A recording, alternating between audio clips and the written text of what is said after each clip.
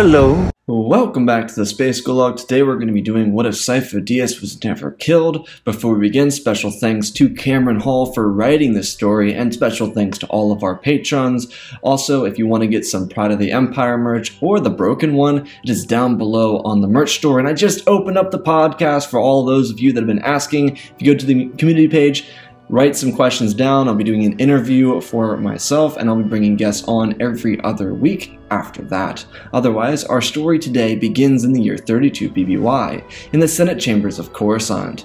Jedi Master Sifo-Dyas, who had recently been removed from the High Council due to his radical views, was still in attendance at the special ceremony thrown by Supreme Chancellor Valorum. While this yearly event was regularly attended by Jedi Masters, Sifo-Dyas still stuck out like a sore thumb. Many within the Senate, as well as many higher-up members of corporations, knew of his premonitions, and they all knew that he'd been kicked off the High Council. Sifo-Dyas felt like all eyes were on him as the ceremony started. Soon into the event, a Mun banker by the name of Hego Damask II would approach Sifo-Dyas, inquiring on an idea of a massive army, one commissioned from the cloners of Kamino. This Mun had proposed the same idea mere years earlier to Sifo-Dyas and Master Dooku while meeting with the two on Sereno, but they had never given it any thought. This time, though, Sifo-Dyas was more willing to consider the idea. He had just had visions of a coming war, carnage rampaging through the galaxy, and he felt it was his duty to do whatever he could to stop it. Sifo-Dyas was skeptical, but when Damask offered his personal wealth to fund the project, he began making plans to implement the creation of a clone army. Over the coming weeks, Sifo-Dyas made his way across the galaxy, all the way out to the Rishi Maze, eventually finding the ocean world of Kamino. Arriving at Tapoka City, Sifo-Dyas was met by the Kaminoan chief cloning scientist Nala Se, who told him that they had been expecting him. Sifo-Dyas was taken aback. He hadn't realized that they were informed of his coming. Little to his knowledge, Damask, aka Darth Plagueis, had made several business deals with the Kaminoans in the past, and he had given the cloners a notice of Sifo-Dyas' arrival, and the clone army he wished to create. Following Nala Se into the office of the Prime Minister, Sifo-Dyas would inquire with Lama Su and Nala Se, explaining his vision of a grand army of the Republic. The three would convene several more times on Kamino over the coming months, eventually finalizing a contracted deal to commission a clone army of around 1,200,000 clone units. During this same period of time, as the Trade Federation's invasion of Naboo came to a peak, Supreme Chancellor Valorum was voted out of power in a vote of no confidence. In his place, Senator Sheev Palpatine of Naboo was elected into the position of Supreme Chancellor. Palpatine, or more so, Darth Sidious, would celebrate his victory on the night of his election, during which he would invite his master, Darth Plagueis, to his residence. After giving Plagueis copious amounts of alcohol, Palpatine offered his bed to his master, allowing him to fall into a deep sleep. Here, Palpatine would kill Plagueis in his sleep, now becoming the sole Dark Lord of the Sith. With the seeming death of Darth Maul at the end of the Trade Federation blockade of Naboo, Palpatine was now also able to promote his most recent apprentice, the former Jedi Master, Dooku, who would become his sole student now. Dooku had fully given himself over to the dark side, not even weeks earlier after killing Yaddle in cold blood, solidifying his place under Sidious. Yet, he expressed loyalty to his new master and drove to bring the Dark Lord's plans to fruition. After the murder of his master, Palpatine also acquired the assets and authority of Damask Holdings, Plagueis' personal store of wealth and business. Going through the records of Plagueis' dealings, Palpatine would come across a large stream of money that was directed towards the planet of Kamino. Digging further, Palpatine was able to learn of the clone army that Plagueis had commissioned. Palpatine knew of a general plan of his late master to conjure up a manufactured galaxy-wide conflict, and he could only assume that this army was to be an asset for that plan. Within mere days, Palpatine had already begun implementing his own plan, of course based upon that of his own former master, to take full control and power in the galaxy. The first step in this multi-decade scheme would be solidifying his authority over the clone army in the making. To do this, Sidious ordered his apprentice, Count Dooku, now Lord Tyrannus, to do the unthinkable, to kill his former friend, Sifo-Dyas, by any means necessary. Dooku would aptly make his way to the Pike homeworld of Obadiah. Here, the Pike Syndicate, a spice-based criminal empire, was waiting for him. They had been informed that a favor was needed from them by the Count, one that would pay very handsomely. Upon Dooku's arrival, the Pikes would learn that Sifo-Dyas had been sent to negotiate a peace deal by the Supreme Chancellor Valorum mere days before the Chancellor was impeached from office. And Dooku was ready to hand over a large sum of credits if the Pikes were willing to do one simple thing: kill the Jedi. The Pikes, being the Pikes, agreed to do these terms enthusiastically. Killing a Jedi sounded like a difficult task, but for a Sith, or Force-wielding warrior, it wasn't that difficult.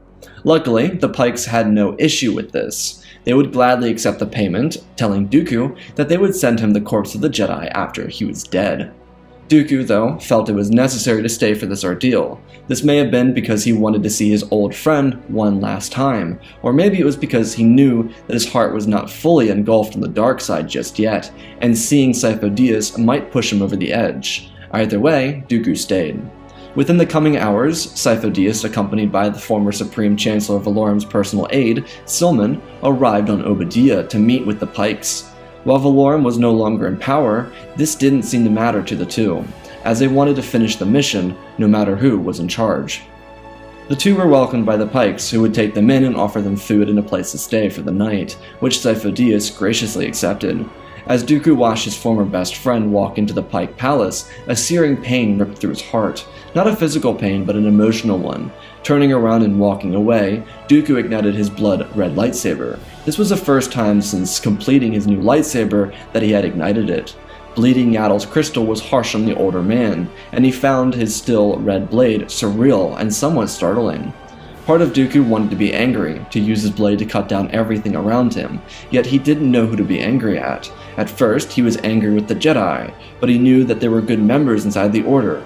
Qui-Gon was one of those members before his death. Sifo-Dyas was too one of those members. Even Quinlan was one of those good members at such a young age. Should he be mad at Palpatine then, for turning him into someone so vile and so full of hatred? He didn't know. All Dooku knew is that he was mad at himself. Sheathing his lightsaber and making his way back into the Pike Palace, where the Syndicate had prepared a room for him, Dooku thought more and more about the approaching of Dyas, and at least talking to his old friend before he was killed. Yet, he couldn't find the courage to do so. That was, at least, until the Pikes informed Dooku that Sifo-Dyas made a quick departure mid-meal. Apparently, the Jedi Council ordered Sifo-Dyas to immediately make his way to Felucia to help bring peace to warring tribes.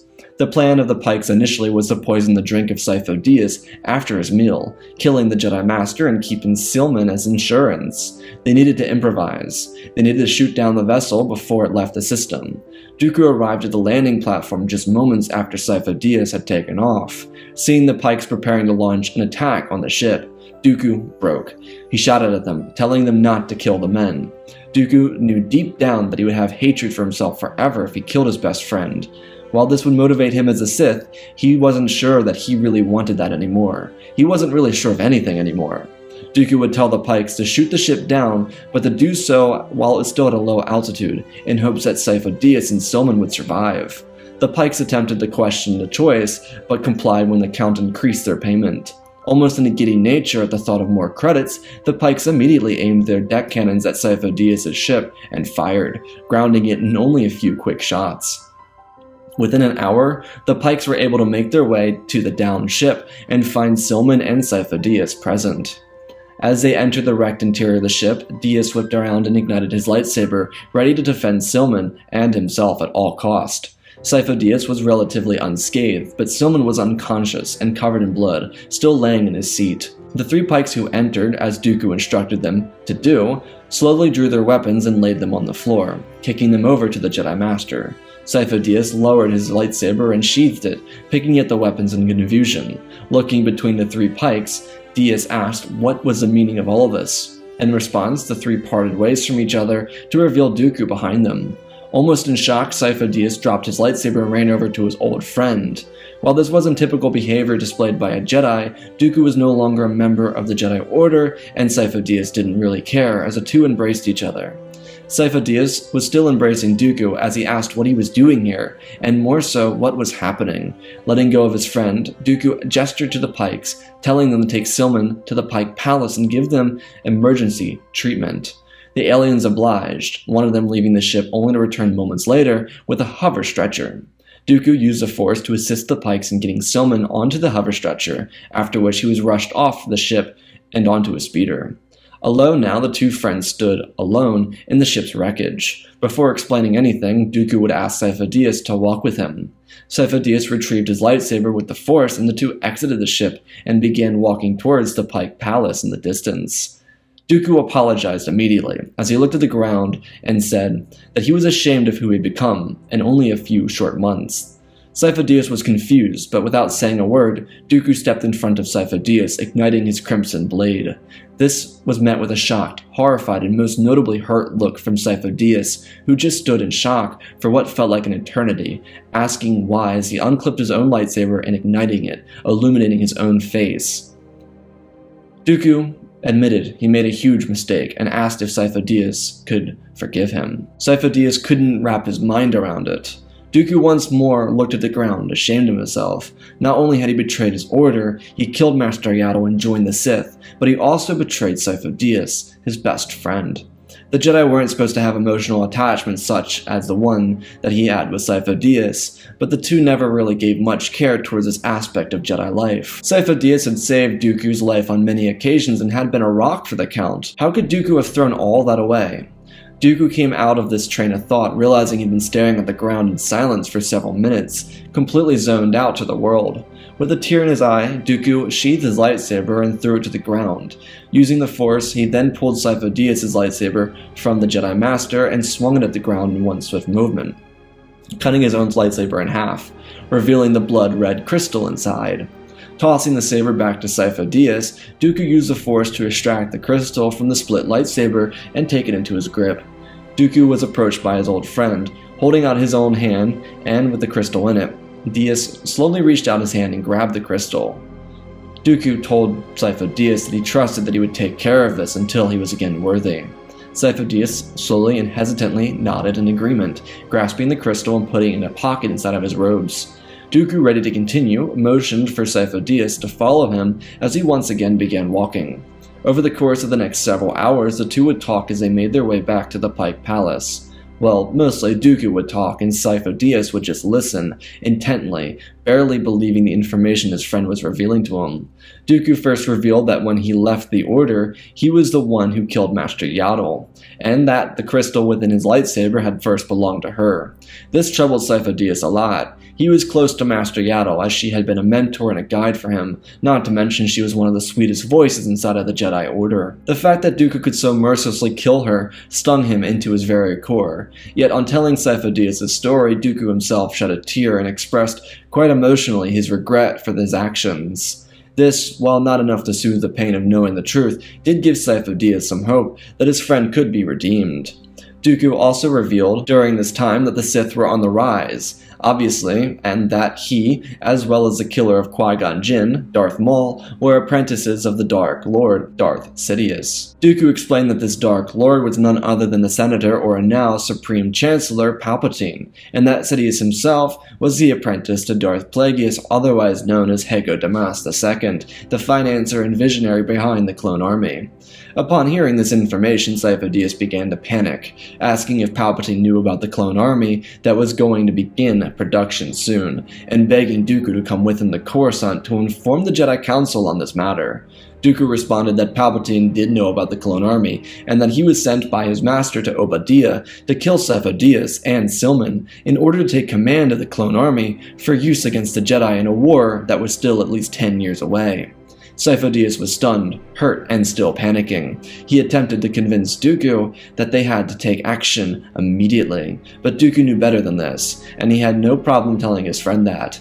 Dooku explained that they could return to Coruscant, or at least attempt to, but Palpatine was smarter than to blindly trust Dooku, or anyone for that matter. Sidious had monitoring systems on Dooku's ship, and even if they were able to get around that, Sidious always scanned Dooku's ship for extra life forms as he entered the atmosphere. Either way, Palpatine would know that something was up, and the three would die long before they could even reach the Jedi Council.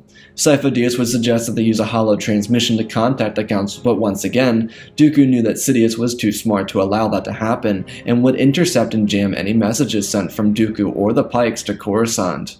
They had no choice but to run, at least for now, and Dooku knew exactly where to go.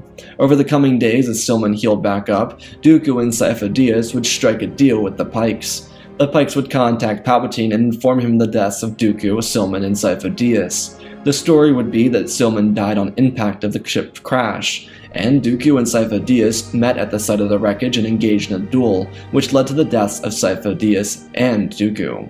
In exchange for keeping the secret and lying to Palpatine, Dooku would offer the Pikes a large sum of credits from his personal wealth. With this, Dooku would promise that after the war and the downfall of Palpatine, he would grant the Pikes an exclusive spice contract with Serenno, in which they would be the sole distributors of spice on the Count's homeworld, for medical purposes exclusively. Though the credits did not seem worth the risk of lying to the Supreme Chancellor, even the mere prospect of an exclusive legal spice contract with such an important system was worth the risk. They would agree. After a few more days, to allow Silman to recover, the three would depart from Obadiah and make their journey to Kamino. Upon arrival to Kamino, word was already out to the public via the holonet that Sifo-Dyas, Dooku, and Silman were all dead. This made their arrival in Kamino even more confusing and alarming to the Kaminoans. The story would go that Silman and Sifo-Dyas died trying to quell a local tribal conflict on Felucia, and that Dooku had died in an investigated ship on Obadiah. While speculative about the truth within the Pike story, Palpatine would accept the story that the Pikes gave him for the time being, as he was lost and panicked with the seeming deaths of both of his students in such a short period of time. Dooku and Sifo-Dyas initially met with Taun We upon landing, which would immediately request the meeting with Prime Minister Lama Su, as well as a safe place for Silman to continue recovery. Taun We would oblige, leading Silman to a small room within Topoka City before guiding the two now former Jedi into the office of the Prime Minister. Here, Dooku would make an offer to Lama Su similar to that of which he made with the Pikes, the remainder of his inherited fortune as continued payment, on top of the already paid deposit from Damask Holdings for the clone army, as well as a contingency deal to be the exclusive clone supplier post-war to Serenno and its allies for their local militia needs. The Kaminoans, being largely detached from the galaxy at large, would accept this deal, promising to conceal and harbor the three and the clone army as a whole for the next 10 years.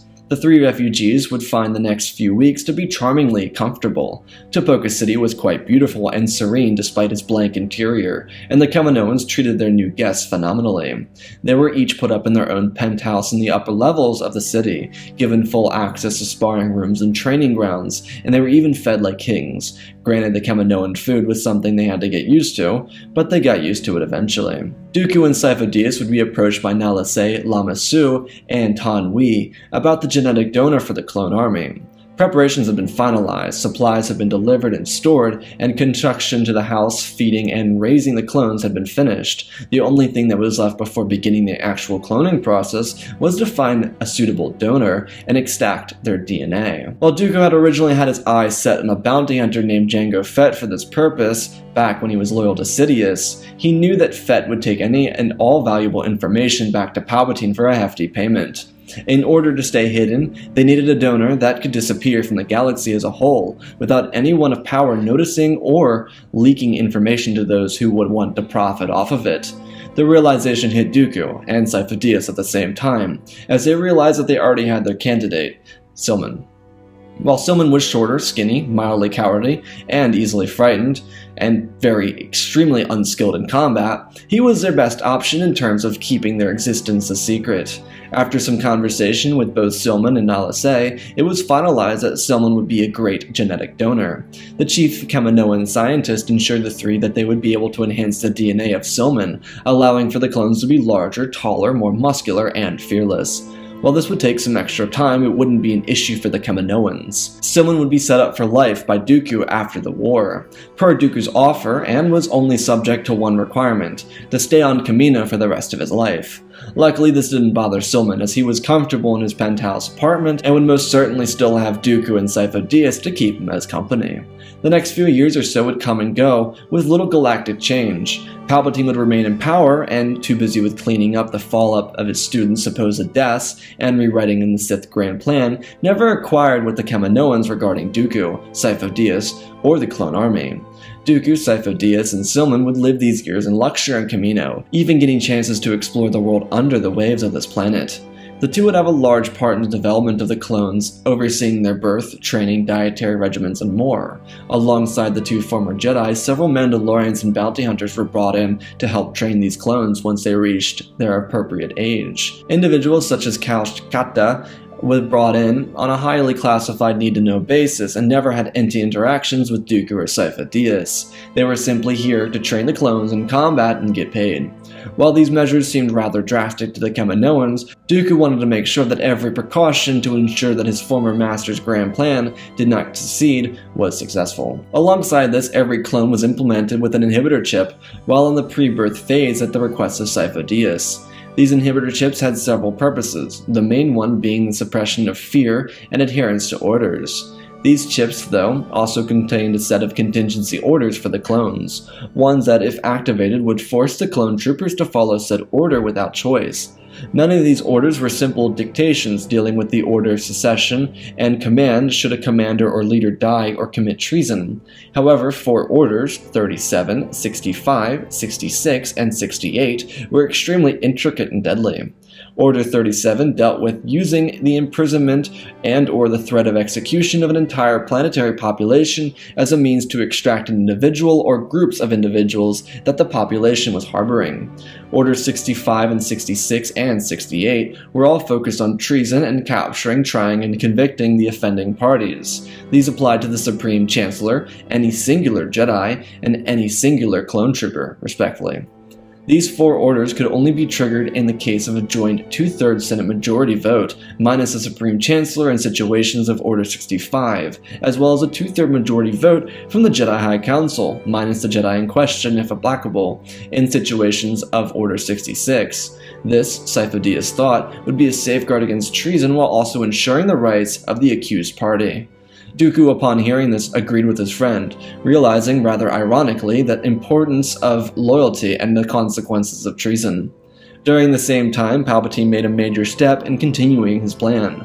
Without a puppet leader to join the corporate alliances together and bring different star systems into forming the Separatist Alliance, Sidious went back to Naboo to seek out his former apprentice Darth Maul.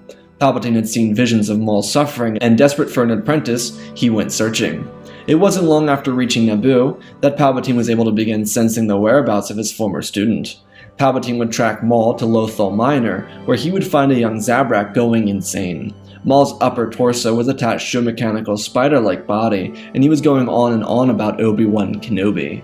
Luckily, upon seeing his master, Maul was able to collect himself enough to bow at Sidious's feet, reaffirming his everlasting loyalty to the Sith Lord. Sidious would take Maul back to Coruscant and begin both mental and physical recovery for his student. Here in the industrial sector of Coruscant, Sidious would employ his personal medical droids to equip Maul with 2 fully functional, though heavy, metallic robotic legs. At the same time, Sidious would use the Force to stabilize the mind of his apprentice. He was not going to make Maul forget everything, only make him docile enough to think through his own actions. Sidious wanted Maul to remember and relive the pain of the last 5 years, as it would fuel his anger and his growth in the dark side. At the same time, though, Sidious needed Maul to be controlled enough to be calculative and discreetly manipulative. After another year, Sidious finally cleared Maul to begin taking control of the corporate alliances, collecting their loyalties and forming the structure of the Separatist Alliance. While he was behind in his own preferred timeline, when he was finally back on track with the long-term Sith Grand Plan, Sidious was ecstatic. Maul would passionately take up this mission, using any means necessary to convince, or more so, force the corporate leaders into a council with one another, and Maul as their new leader. Within only weeks, the Trade Federation, the Techno Union, Banking Clan, Galactic Corporate Alliance, Commerce Guild, and other major corporations, senators, and crime leaders were members of the newly formed Separatist Council. One of these senators was none other than Rush Clovis, one of the representatives of the Banking Clan. While Maul's control over the Separatist Council became somewhat shakily, as many members were threatened and forced to join, this was only the beginning. Soon after the beginning of the inaugural meeting of this council on Geonosis, Newt Gunray of the Trade Federation questioned Maul's tactics of using force and violence to recruit members to their cause. The Viceroy, surprisingly, was not one of the victims of Maul's threats, as he had been in on the idea of the Separatist Alliance since the very beginning. But he understood that Maul would not get far with these methods and wanted to make sure what was best for the Alliance and its profits. At the questioning of his authority, Maul in the meeting room of Geonosis would ignite his double-bladed crimson lightsaber and strike down Newt Gunray, killing him instantly. This was enough to scare the rest of the council into quiet submission, for now at least. Unfortunately for Maul, news of him slaughtering Gunray quickly made its way back to Palpatine, who was absolutely furious with his student and his lack of composure and control towards the situation. Even more so, Palpatine agreed with Gunray in that they would only find success in the grand plan of the Separatist Alliance was supported by the people. This was the only way to divide the people and finally take full control of the galaxy.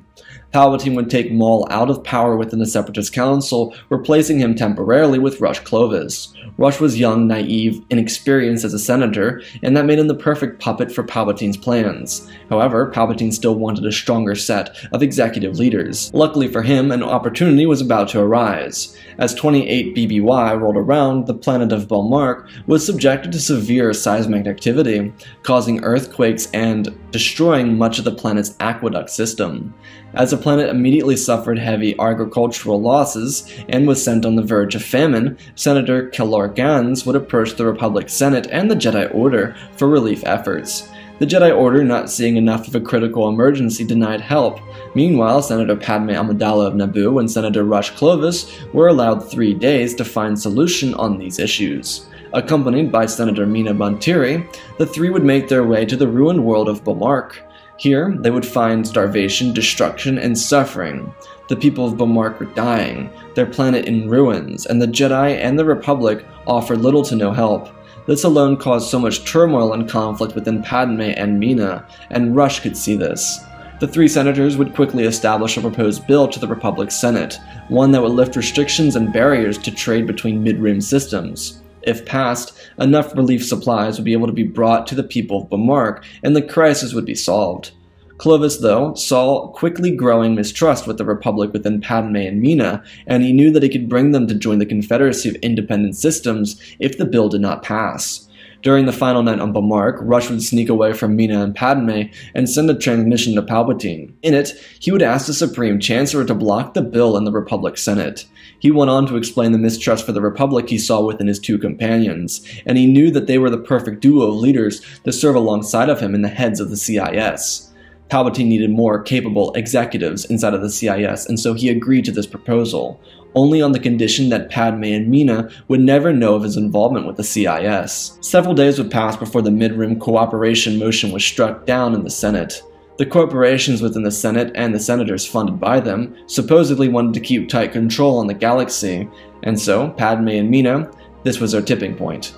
After letting two senators stew in anger for several days, Rush Clovis finally approached the two of them with a proposition to join him at the head of the Confederacy of Independent Systems. Rush explained that, in the Separatist group, they had power over all the corporations, and therefore, they'd be able to get aid through to Belmark. With the Republic increasingly giving more and more power to businesses and corporations, both Padme and Mina liked this offer. They would join Rush in secret for the time being at the head of the CIS. Rush, through the power of Palpatine, would force the corporations to lift restrictions and allow deregulation and nine-fine trade between the mid-rim systems. Within weeks, Belmark was able to be given enough aid to get itself back on track, not without casualties though. Seeing the results of their work, and this new CIS, Padme and Mina pledged their loyalty to the Separatist Alliance. They believed that with the right steps they could finally make change in the galaxy, positive change at least. The next decade and a half would pass with very little ongoing in the foreground of the galaxy. Rush, Padme, and Mina would slowly and discreetly begin recruiting more and more systems to their separatist cause, while also distancing themselves from the corporations that initially ran the CIS. The Trade Federation, Corporate Alliance, and Commerce Guild were all either forced or voted out of the Separatist Council, eventually being replaced by Senator Farr of Rhodia, Senator Philo of Kinyan, and Senator Sam of Timbrin. The Techno-Union would remain part of the Separatist Council due to its importance as a military supplier, and the banking clans would do the same. While the Council was not in favor of a potential war, they knew that they had to be prepared in case the Republic instigated one upon the revelation of the CIS existing. With this, Rush and Padme would end up falling in love. This would lead to them getting married and having a gorgeous wedding in the hills of Naboo. On Camino, Dooku and Sifo-Dyas, as well as other clone trainers, would see the momentous improvement in the skills and abilities of the clone troopers. These 5 years would prove instrumental in their training and would see the first batch of near-ready commando clones in their final stages of training. Also, during this time, Dooku would begin to once again meditate in the Force. While his connection to it was rusty and uncertain, he eventually was able to free his chains on his mind and come to terms with his past grievances. As time passed, he grew stronger and stronger in the Force, once again, eventually becoming stronger than he even was in the past. One specific day in 23 BBY, Dooku would approach Sifo-Dyas with his hand held out. Confused, Sifo-Dyas would stare at Dooku's hand, then a look of realization would come over him. Sifo-Dyas would run to his penthouse with a smile on his face, moments later returning to his friend, his hand holding Dooku's blood-red kyber crystal. Dooku, taking the crystal into his hands, bowed to his friend. Sifo-Dyas bowed back. Both former Jedi were familiar with some of the more obscure and ancient texts of the Jedi, and both knew the process to purify a bled kyber crystal. While naturally pure and light in the Force, this process was also mentally tasking and extremely draining. Over the following weeks, Dooku would spend every waking hour in meditation, while Sifo-Dyas made him go to sleep most nights that he could. Dooku would often only get a few hours of sleep before returning to his meditation. Throughout this process, Dooku did not eat, did not speak, and did not remove his focus from the Force. In his meditation, Dooku often saw visions of the past. Many of these were of his low points. He would relive the killing of Master Yaddle every single day. While this did faze him and hurt him emotionally, he had to relive the moment in his mind every day for the last 9 or so years. He was numb to the pain it brought, and he hoped that his numbness would take the place of self-forgiveness, but it couldn't. Dooku, between visions of Yaddle and visions of following Siddisa's orders, was haunted by visions of him bleeding the crystal he was now trying to purify. Dooku would watch himself in a ghost-like state as the memory of his past flooded his vision. Dooku saw himself pouring all of his hate, anger, and pain, trauma into the crystal. He watched the past version of himself writher in pain over the crystal's bleeding. Dooku then was hit with a wave of pain, both physical and emotional, as he was thrust into a vision alongside of his former self. He knew where he was going, and he didn't like it one bit. Dooku's eyesight went white for several moments before fading to see his former self in a vision, staring at the child version of himself, no more than 3 years old. Both Dooku's watching his younger self, being beaten by their father. He was a wretched man who hated both the Jedi and the Force, and he despised and abused Dooku for being Force-sensitive. Dooku watched his father punish him and knock him out, before loading him onto his speeder. The vision blurred and faded as Dooku watched the younger version of himself, now running through the forest of Sereno, scared and alone, covered in bruises and cuts. Dooku knew what happened next. He almost died, but he was miraculously found at the last minute by a duo of Jedi before he froze to death in the cold night. He was saved by the same Jedi Order that he eventually betrayed. Before, when he was bleeding his crystal, he could only focus on the hate and anger for his father and the pain that it was endured because of the sick, inhumane man. Now, though, Dooku realized his own shortcomings, and he understood what he had to do. He knew that he had to forgive his father. Even though he didn't want to, he needed to. Dooku understood that he could not hold on to his pain and trauma forever, and if he did, he would never let go of the hate that he allowed his father to cause to him. Awakening from his meditation, Dooku was met by the stare of Sifo-Dyas, who was standing in the corner of the room watching his old friend. Sifo-Dyas smiled at Dooku before glancing to the ground in front of Dooku. Here, a pure, white crystal sat. It emanated what Dooku could only describe as peace. He felt the balance and purity within it. Dooku slowly stood up, the joints of his back and knees popping and cracking, twisting his head and slowly cracking his neck. Dooku asked Sifo-Dyas how long he had been meditating. Sifo-Dyas responded that he had been meditating for around 3 days straight, but he didn't want to interrupt the process as he had seen the crystal changing colors and knew that this was the final stretch for Dooku. Dooku grabbed Sifo-Dyas and pulled him in a hug, thanking his friend for sticking by his side through everything. Sifo-Dyas smiled before letting go of Dooku and leading him to the penthouse suite. He had one last surprise for his friend. Sifo-Dyas had been able to scavenge the entirety of Tipoca City, and he had found a decent array of weaponry parts that he could use for his new lightsaber. Dooku smiled and sat on his bed, closing his eyes and feeling the metallic pieces float through the Force. Dooku sat here for several hours, despite being drained from his prior meditation, piecing together different parts and pieces of machinery. While this would not end up looking like a typical Jedi lightsaber, Dooku didn't really care for the aesthetics. He only now wanted to be able to bring peace and balance wherever he went. At the end of what was a very long several days for Dooku, he was staring at a completed lightsaber, one that was curved similar to his old one, while also being so simple, sleek, and that of a dark gray metallic color. Igniting it for the first time, a pure light illuminated the Count's face. As 23 BBY ended and 22 BBY began, the clone army was finally functional with nearly 200,000 units already prepared and trained for combat. At the same time, Padme, Mina, Rush, and their allies were preparing to publicly denounce the Republic and announce the fully formed CIS to the galaxy. However, Palpatine, knowing of this coming announcement, and planning it to use as a divide for the galaxy, needed to ensure that nobody within the Senate could stand in his way. While he no longer had access to the clone army, or so he thought, Palpatine was hoping that, when wartime came, the Senate could use the Force or force the Jedi to act as soldiers against the Separatists. To do this, though, he had to get rid of one obstacle, Senator Bail Organa. Organa being close friends with Grand Master Yoda would be a major roadblock in this otherwise success-bound plan.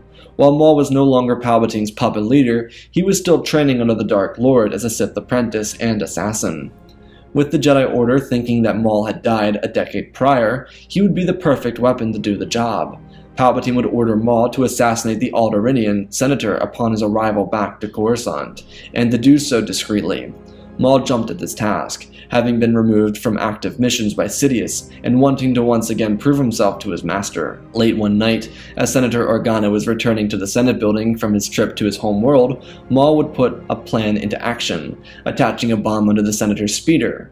Maul would wait impatiently, watching as Organa and his staff entered the Senate building, only to come out a few minutes later with Bail holding a data card case. Organa would bid his staff and security farewell as they entered their own respective speeders, and Organa entered his own. With barely enough time to say hello to the pilot, a half-second scream would echo from the senator's mouth, before being quickly silenced with the booming sounds of explosions. Maul would laugh, his dark, brooding laugh, as he quietly snuck away from the site of the assassination as sirens wailed in the distance. Over the coming weeks, the Republic would attempt and erupt into chaos as speculation circulated about the death of Senator Organa. Many representatives, along with Supreme Chancellor Palpatine, accused the CIS of assassinating the Alderaanian senator. Contrarily, some senators such as Mon Mothma thought this to be an event as simple as a simple assassination and nothing more, as the Separatists had not been threatened or threatening the Republic. And they had not made any violent moves towards the Republic either. Their case, though, was not helped by the controversial move of Bail Organa's successor, Shelta Relak, withdrawing Alderaan from the Republic and joining the CIS a mere days after the death of the senator. This move, in her words, was due to the lack of protection, security, and justice offered by the Republic. Many, though, saw this as a move by the Separatists to take out Bail Organa in order to bring another core world into their alliance. In response to all of this, Supreme Chancellor Palpatine would enlist the Jedi Order and send several ambassadors to the Separatist homeworld of Naboo as ambassadors, investigators, and negotiators. The Jedi High Council would agree to this, suggesting Obi-Wan Kenobi and his apprentice Anakin Skywalker for the mission. Palpatine, though, knew of the past connection between the duo and Padme Amidala, and, for that purpose of conflict, he was not keen on sending the two Jedi who Padme still had fondness for. Instead, Palpatine would suggest Quinlan Vos and his apprentice Aayla Secura, as they had plenty of experience and investigative work together. The council would agree, and would immediately dispatch the duo to Naboo. Quinlan and Aayla would make their way to the Mid-Rim planet with the sole intention of investigating the death of Bail Organa and seeing the true intentions of the CIS. Little did they know that Sidious had ordered Rush Clovis to refuse landing to the Jedi and prevent them from reaching the surface of Naboo by any means possible. Palpatine knew that Quinlan would not give up easily, and that the attack of the Jedi convoy would inevitably spark the beginning of the war. As the Jedi approached Naboo, Rush would convince Mina and Padme that Palpatine had sent the most unpredictable and unstable Jedi to Naboo, and that with the accusations of the Separatists killing Organa, this Jedi might be seeking to kill one of them. Mina agreed that these Jedi should not be allowed to enter Naboo airspace. Padme, on the other hand, was reluctant to agree. However, she would comply under the condition that they requested Obi-Wan Kenobi to be sent instead of Quinlan and Ayla. Upon receiving the transmission to vacate the system of Naboo, or prepare to be shot down, Quinlan would become cocky, responding that he would not be giving up so easily. Continuing down into the atmosphere of Naboo, the Separatist droid army, courtesy of the Techno-Union, would begin firing on the Jedi ship. Quinlan, who was a decent pilot, dodged and weaved his way through the blaster bolts, barely making it to the surface. Ayla, in the meantime, would be in contact with the Jedi Council and the Supreme Chancellor to inform them that the Separatists had begun attacking them. The two Jedi, while making it close to the surface, were shot down over Leorm swamps, barely escaping with their lives. Their only hope was that the Jedi would send additional forces to back them up and save them. The Jedi Council would immediately send their entire reserve forces to Naboo, equaling to around 200 Jedi Knights and Masters. They would arrive to similar gunfire as they descended to the surface of Naboo. In the eyes of the Separatists, this was an all-out invasion, and the two galactic powers were now at war. This news did not take long to spread like wildfire on the HoloNet, with breaking news feeds circulating before the Jedi reinforcements even departed from Coruscant. Sifo-Dyas, while on Kamino, spent much of his time keeping up with the ongoings of the galaxy, and he saw this breaking news in real time. He knew that this was the moment they would have been preparing for. A decade's worth of training and work would all come to its peak right here. Dooku and Sifo-Dyas would swiftly organize 200,000 clone units that were battle-ready, and then lead them to Naboo, ready to take the droid forces on and hopefully bring a swift and decisive end to this meaningless war. Within only hours of the Battle of Naboo, the Jedi forces were falling in number as thousands upon thousands of battle droids continued their offensive. The Jedi were close to losing hope and retreating, and Palpatine was giddy with the deaths of so many Jedi. This was looking to be an easy victory for the CIS, though this was changed when two former Jedi, Sifo-Dyas and Dooku, came out of hyperspace above Naboo, back from the dead. Within minutes, thousands of clone troopers scattered the now fallen swamp forest. They cut down waves of battle droids, pushing the offensive out of the swamp. The Jedi forces were still alive were astonished, most of them still standing both in awe and confusion. They all had thought that Sifo-Dyas and Dooku had died, yet here they were, saving their former Jedi brothers and sisters. More so, none of these Jedi had ever seen a white blade like Dooku's in their lives, and many did not even know such a thing was possible. Yoda and Mace, though, they knew what that meant. Both masters would approach the two former Jedi once the battle was at a minor standstill, asking what happened and where they had been over the last decade, and where these soldiers came from most of all. The two of them told them that this was not the time to talk about it and they had to act quickly and decisively. Leading the Republic army, Sifo-Dyas and Dooku would make a charge on Theed, ensuring that only casualties were of the droids, not of citizens or leaders. Within hours, the Separatist Council was surrounded and taken as prisoners of war. The Second Battle of Naboo was complete. Finally, with a moment of peace, Sifo-Dyas and Dooku would explain everything, from Dooku's momentary fall to the dark side and dealings with the Pikes, to the training of the clones on Kamino, and then the two came clean about everything. Then Dooku revealed finally to the High Council that Palpatine was the Sith Lord and the master of the Sith apprentice seen a decade prior on Tatooine. The council was in disbelief, but with the purifying of Dooku's blood crystal apparent and the story that was told to them, they had no choice but to take this as fact. The Republic forces would treat the CIS leaders hospitably, ensuring their safety and comfort as the root of the conflict was investigated. Anakin and Obi-Wan, who previously survived the battle, would be stationed to protect Padme, Rush, Mina, and the other members of the CIS Council. The Jedi Council, alongside several dozen clone troopers, would make their way back to Coruscant. Here they would enter the Senate building and make their way to Palpatine's office. Met by Palpatine's guard, they would force their way into the room where a confused and baffled Palpatine would sit. He had no idea that the clone army had been even created, and he was panicking in an effort to save his grand plan. Seeing these Jedi, though, he knew he had no choice. Well, he actually had one. Drawing both of his lightsabers, Palpatine lunged forward in an attempt to take out as many Jedi Council members as he could before his own downfall. Unfortunately for him, he wasn't even able to make it to a single Jedi before the clone troopers present shot him down. He was able to deflect a large portion of the blaster fire, but it was of no use as dozens of clones laid down barrage of shots at the Sith Lord. Palpatine died there and then inside of his office. Over the coming months, the Senate of both the Republic and the CIS would launch a deep investigation into Palpatine and in his hand in the Second Battle of Naboo, as well as all the going-ons within the Senate. Dooku and Rush Clovis would both come forward and give their testimonies on the matter in front of the Joint Conference for the CIS and the Republic representatives, as well as the Jedi High Council. Dooku would confess to his murder of Yaddle and his brief fall to the dark side, but followed it up with a plea of repentance and begging for freedom. This would be given to him, though he would be barred from ever rejoining the Jedi Order by the Jedi Council. Rush would then confess his actions and following of Palpatine's corrupt orders. He claimed that he was manipulated at the beginning, but by the time of the battle, Palpatine was threatening his wife, Padme, as blackmail to follow orders. For this, he would serve several years in Republic prison and was barred from ever serving as a seat of power in either government. The Republic and the CIS Senates would pardon the Jedi and the clone troopers of any conceived wrongdoings in the death of Palpatine, and the two governments would make peace. Mina Bontiri and Padme Amidala would take charge as Speakers of the House and the CIS representatives, and the Republic Senate would hold a new vote for Supreme Chancellor, which would be won by the peace-advocating Mon Mothma. Padme would end up divorcing Rush Clovis, vowing to never fall in love again, and dedicate her life to the CIS and the betterment of the galaxy as a whole. This would be her life's work, although some would say her and Anakin may have had something going on, because he was seen on Naboo multiple times after the second battle. The Jedi Order, seeing the faults in being too close with politics, would remove themselves from any government loyalties, instead serving the people of the galaxy, whether Republic, Separatist, or other. They would allow Sifo-Dyas to return, though he would decline, instead opting to take position as a Senate representative for the clone troopers of Kamino. Dooku, on the other hand, would make a life for himself on Sereno, retaking his position as Count. He would also begin working with the clones and ensuring the well-being of the galaxy. Dooku would also follow through on his promises to the Pikes and the Kaminoans, offering both groups exclusive contracts on Sereno.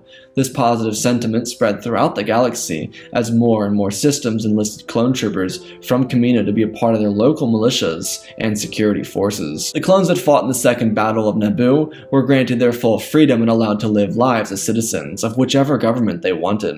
The clones that did not fight were given contracts by the Kaminoans to become parts of these previously mentioned militias, police forces, and security forces. Someone would live the rest of his life in luxury on Kamino, enjoying the life that he made there and bonding with the tall, muscular versions of himself that the Kaminoans produced. As for Maul, he would go on the run for several years, eventually confronting Kenobi in an attempt to have revenge. As expected, this would not go well for him, and he would fall short at the hands of Master Kenobi for a second time, ending the line of Sith. Peace would reign through the galaxy, as Jedi, CIS, and Republic all sought to make amends with their wrongs and bring a new era of healing to the people of the galaxy.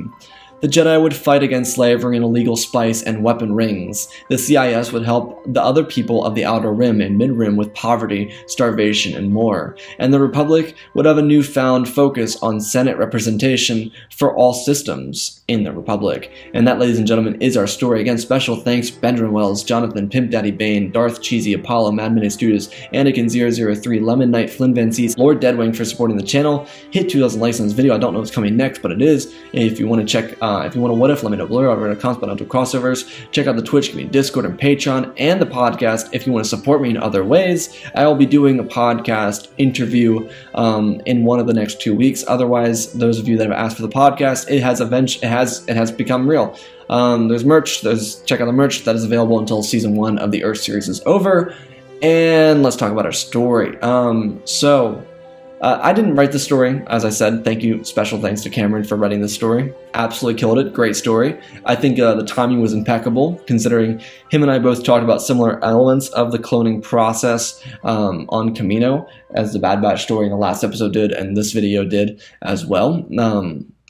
But this was a fun story to read, especially because he really went into characters that you don't focus on a lot. I love how it focused on Sifo-Dyas, Dooku, Silman, even focusing on, who was it again, Quinlan Voss at the end. That was so cool. Like, the story was really fun because it didn't really focus on characters that we see a lot. And that's something that I see a lot as people from the comment sections, you guys saying that you really like about this channel, is that it's not just Anakin this, Anakin that. It's like we go into Star Wars and it's a Star Wars channel. And so I really appreciate Cameron for writing this, but I also really appreciate that aspect of this channel that you guys have helped create, because we can tell Star Wars stories without it having to directly involve Anakin Anakin or, you know, the main characters that everyone knows from watching the movies. You know, this is a story for Star Wars fans, you know, and I think Cameron did a fantastic job at that. So otherwise, I hope you all enjoyed. I love you all, spread the love, and always remember, my friends, may the Force be with you.